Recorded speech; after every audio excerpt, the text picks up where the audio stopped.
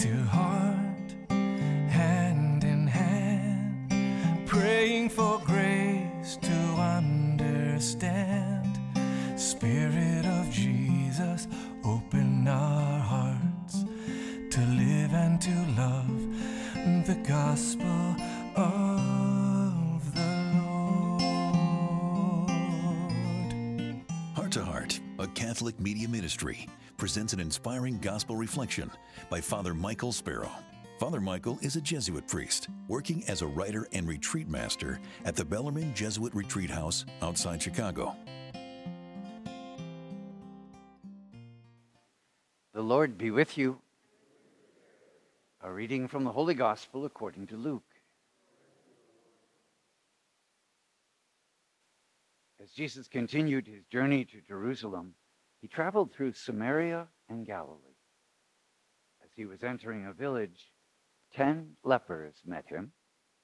They stood at a distance from him and raised their voices, saying, "Jesus, Master, have pity on us."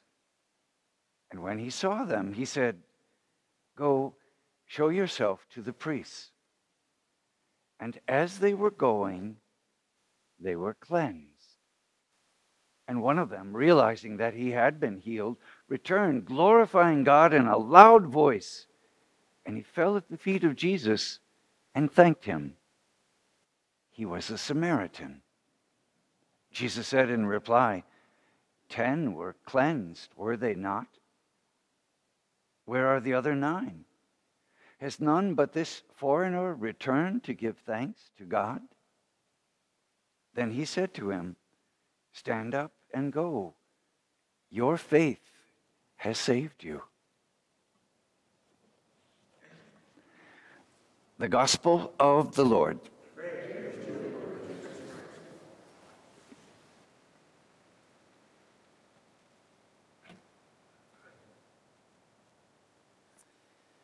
I suspect today's gospel is familiar to many of us. It's a story of thanksgiving. Lepers, just to remind you, were outcasts within the ancient society of Jesus' time. There was no known cure for the disease, and there was great fear, just as we experience fear in the midst of unknown diseases, in the midst of a pandemic, and how is it transmitted. So the lepers had to be kept at a distance, and there were all kinds of rules and laws that would prescribe how a leper was to interact with the community. Basically, they were to be kept apart, and if they were coming upon other people, they would have to call out in a loud voice and say, "Unclean, unclean," so that everybody in the area would know that they are sick, and to keep, to use today's term, a proper social distance. But here, instead of simply calling out, "Unclean, unclean," the lepers recognize that it's Jesus, and they call out to him, "Jesus, have pity on us." In other words, they have faith in the healing power of Jesus, and then they call out as a group, "Jesus, have pity on us." Now, Jesus heals there are several different accounts of Jesus healing lepers in the scriptures, and sometimes he reaches out and touches them, violates the social norm of the time, because no one was supposed to touch a leper for fear that you would catch the contagion. Here, Jesus calls out to them at a distance, doesn't touch them, but sends them on their way to go tell the priest, because that's what was prescribed in the law. The priest would be the one who would judge whether someone was cleansed or not, and whether they could enter back into the community in normal interactions. The priest would be, in that sense, like the doctor of saying, "You're healed, you can interact in a normal way." But notice, when Jesus sends them to the priests, they're not healed at that point. They call out and they say, "Jesus, heal us, have mercy on us." And Jesus says, "Well, go to the priests." And all 10 of them have enough faith, and they're going as a group saying, well, something good is going to happen. And it wasn't immediately. There were some, this is what I love about Jesus' healing stories. Each one of them has a different nuance. Some take place instantaneously, but not so with this one. Jesus says, go to the priests, and on their way to the priests, they're healed.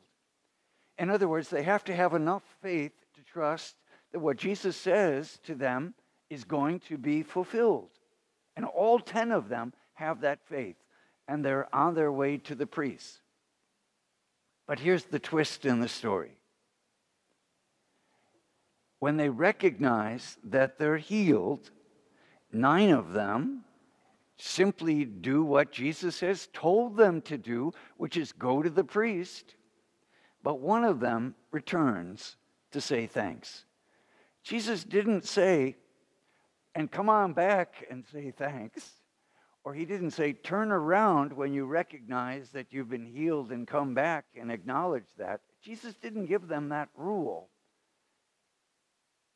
There was only one who figured out that that was the unwritten hope in Jesus' heart, that they would return to say thanks.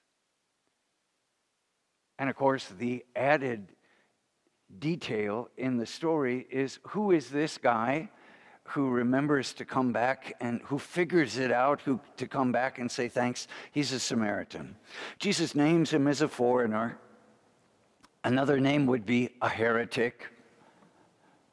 Another name would be some strange outcast. There was this tension between the pious Jews and the Samaritans, because the Samaritans were those Jews who had intermingled with the local population and had watered down the Jewish faith. So they in that sense, the Jews would look down their nose as these were people who were not following the true faith. And yet that's the guy who comes back. Jesus lifts up a Samaritan in the parable of the Good Samaritan as well as somebody who's outside the normal religious tradition and yet comes back and does the right thing. Comes back and says thanks. What are we to take from this story? Well, certainly, Jesus says, stand up and go your way. Your faith has saved you. So we want to have faith that Jesus wants only what is best for us in all the circumstances of our life. Jesus wants what's best for us. Have faith in that. And it's the faith of those men following Jesus' prescription that allows them to be healed. Lesson number 1. But perhaps even the more important lesson is one of thanksgiving. Jesus doesn't say, come back and give thanks. We have to figure that out on our own. We know from psychological studies, if you have any association with the 12-step program, if you do the Ignatian Examen, if you read the scriptures carefully, you know that to give thanks and praise to God adds nothing to God's greatness, but it helps us grow in holiness. It's a right ordering. When we remember the blessings that God has done, it adds nothing to God. God doesn't need our praise. God doesn't need our thanks. It's not like God is saying, praise me, thank me, thank me. Oh, you didn't thank me. Okay, away with you. It adds nothing to God. But when we say thanks, it puts our problems in perspective, and we remember the great blessings that God has given. I was listening to a homily recently, and the priest wisely said, compare and despair. In fact, I've used that phrase often in spiritual direction in some of the homilies that I've given. But in this instance, I would say the opposite of a great truth is another great truth. Sometimes we need to compare our situation. Oftentimes when we're comparing, we look up and we see somebody who seems to have it so much better than we, and then we compare and we despair. In this instance, I would say, look around you at people who are suffering and who don't have nearly what we have, and let your heart be filled with gratitude. One of my Jesuit brothers that I interact with periodically is over in Lebanon right now studying Arabic. He wants to become a scholar between Islamic and Christian religions. I don't know if you've read in the news right now, but Lebanon is imploding. Its economy is in the tank. Its government is failing. And the people are experiencing extreme poverty and deprivation right now. The price of petrol and electricity is off the charts. Wages have plummeted.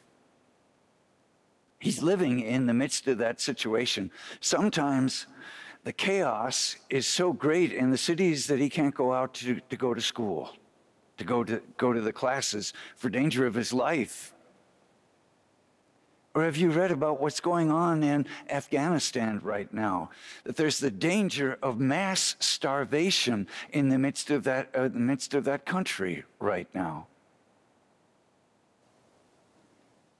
Or the homilies that you've heard from Father Struck, who spent 32 years over in Africa right now, and so much of Africa is in danger of famine because of the extreme drought that's going on in this country and in those countries. Look around us at the blessings that we have.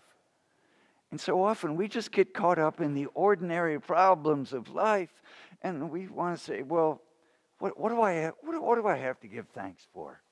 You know, I got a tough life right now. I got so many pressures at work.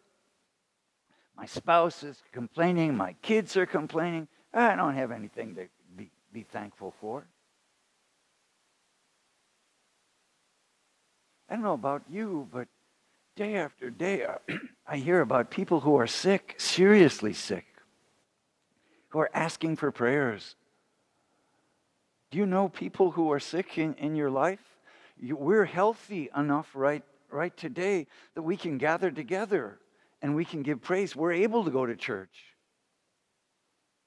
I can think of half a dozen people right now that would give anything to be able to be here in church right now, but they're too sick to be able to come. And we don't have anything to be thankful for?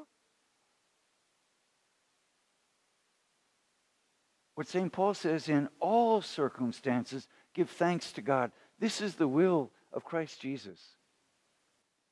Please don't misunderstand me. The point of this sermon is not to make you feel guilty. The point of the sermon is to open our eyes to the blessings that are given.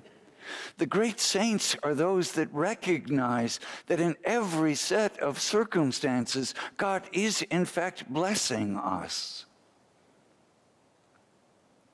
I was talking to a young man who was 18 years old who underwent a serious surgery yesterday. I was praying for him praying with him the day before the surgery, and just reminding him of how many people were praying with him and for him. And his mother and his grandmother are so grateful that so many people are interceding on his behalf. One of my go-to stories is in the Acts of the Apostles, where the apostles are whipped and beaten and thrown in chains in the midst of prison, and they give thanks to God for having been counted worthy to suffer for the name of Jesus. That just absolutely astounds me. They're whipped, they're beaten, they're thrown in chains, they're in prison, and they're giving thanks to God that they could offer up their sufferings to the Lord. In all circumstances, God is blessing us, calling us to that inner peace that the Lord wants us to have. Closing image. One of the books that has changed my life profoundly is Viktor Frankl's Man's Search for Meaning. He was a Viennese psychiatrist, who was thrown, because he was a Jew, he was thrown into the Auschwitz concentration camp. And he noticed that some people in those concentration camps, whether they were physically strong or well-educated or pious, would wither up and die. And other people who were seemingly frail would survive. He couldn't figure it out until he put this together, and it's the point of his book, that when we have meaning in our lives, it taps into an inner resource, changes our attitude, improves our health, and gives us a certain peace, even in the midst of the most difficult set of circumstances. This is what our faith, this is what our Catholic faith can do for us. It's to say that the Lord is loving us and blessing us, and even the most difficult of circumstances in our lives, we're not to give up, because God never abandons us. The promise that Jesus has given is that he will be Emmanuel, God with us, in all the circumstances of our life. So every day, take some time to give thanks, to remember the blessings. Not for God's sake, he doesn't need it, for our sake. Amen? Amen. Heart to heart, hand in hand, praying for grace to understand. Spirit of Jesus, open our hearts to live and to love the gospel